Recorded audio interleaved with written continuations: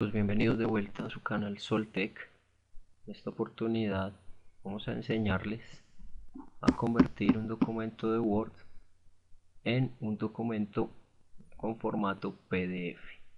Es muy sencillo, solamente hay que tener la versión de Word 2010 en adelante, o sea que puede realizarse en 2010, 2013 o 2016. Lo primero que hacemos es abrir el documento que queremos convertir. Nos dirigimos a archivo, nos dirigimos a la opción guardar como. Lo primero que hacemos es en la opción tipo buscar la palabra PDF.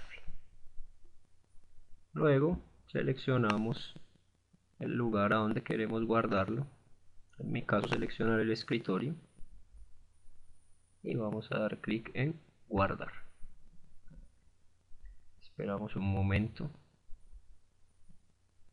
a que se convierta el archivo.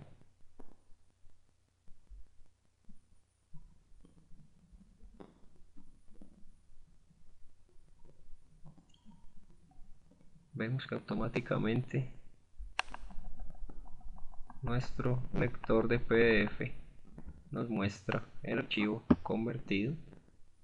Vamos a verificar en el escritorio y vemos que efectivamente el archivo de Word que teníamos se ha convertido en PDF.